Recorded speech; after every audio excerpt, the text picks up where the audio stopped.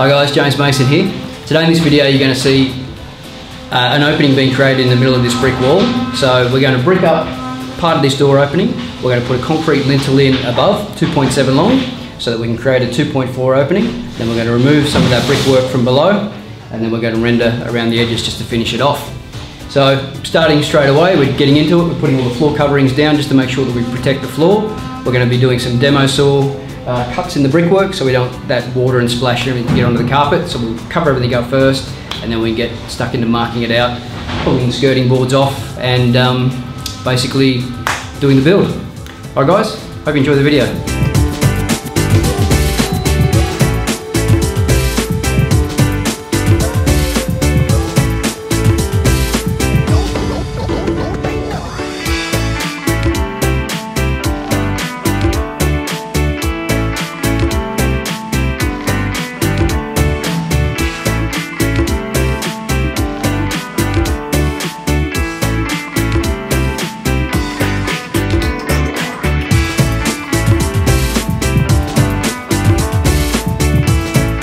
So once it's marked out and you know where the height of the lintel is going to be, what we then do is take out a brick above the top of that. So we mark out 2 bricks and we space that evenly, and then we actually put needles through. Once the needles are through, then we can actually go through and take out a course of bricks where the lintel is going to sit. We do that by basically using an old handsaw or even a grinder to grind out the old mortar joints. We're pretty lucky because here it's the old lime mortar, so it's quite soft, so it makes it easy to get out. But you do need to be careful that you don't go bashing too hard in this first course, because it's quite delicate until you actually get that lintel in.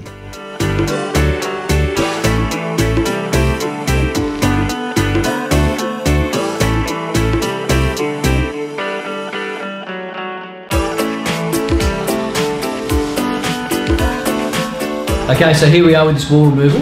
Now the big secret is getting these needles in through the wall first.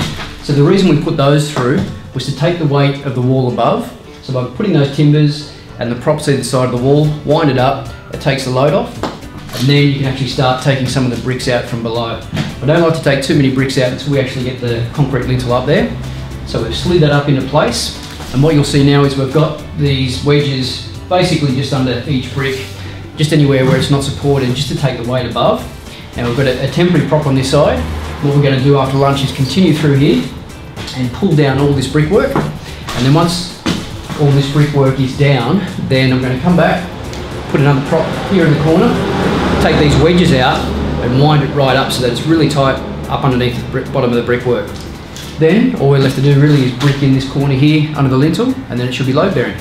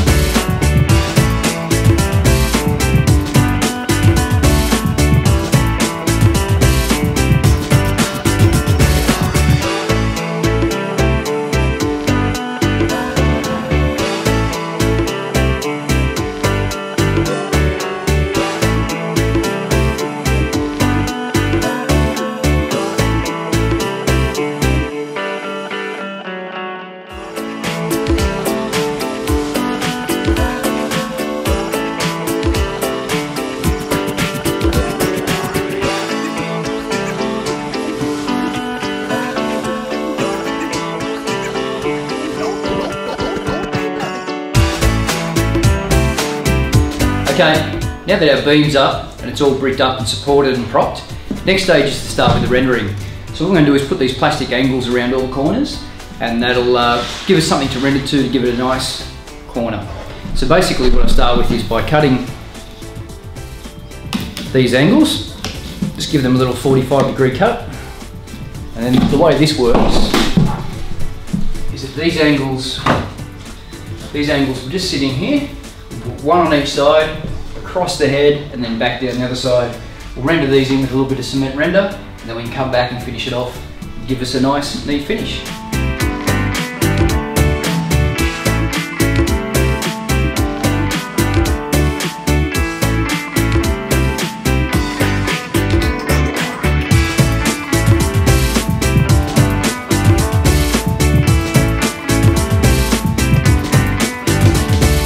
Okay, so we're going to stick the head angle up.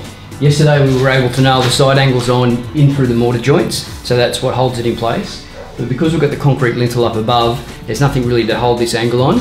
So what I do is I use the Trimtex plastic spray this on the bottom, and then we can just hold it up and stick it to the bottom of the lintel. Once that goes off, then we can set the angle in.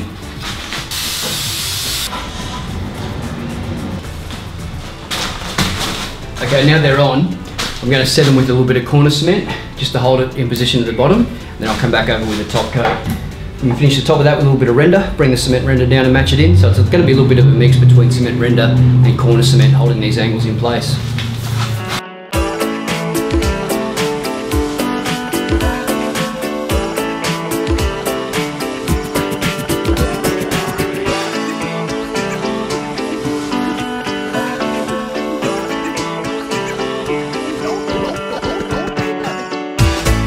Okay guys, a couple of key considerations when doing a little project like this is number one, always put down protection. A bit of plastic over the floor and walls goes a long way to prevent any staining and damage.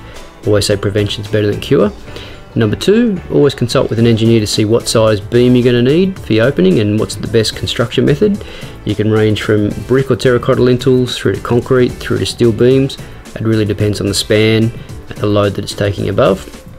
Number three, make sure you do some good propping in the wall before you actually pull it out from underneath. You need to support the brickwork or the timber framing if it's load bearing, or even if it's non-load bearing. You need to support what's above the wall prior to then knocking it out. Alright, so a couple of quick tips. Hope you guys enjoyed the video. If you did, like or subscribe, give it the thumbs up, and we'll catch you next time. Cheers guys, see you in the next project.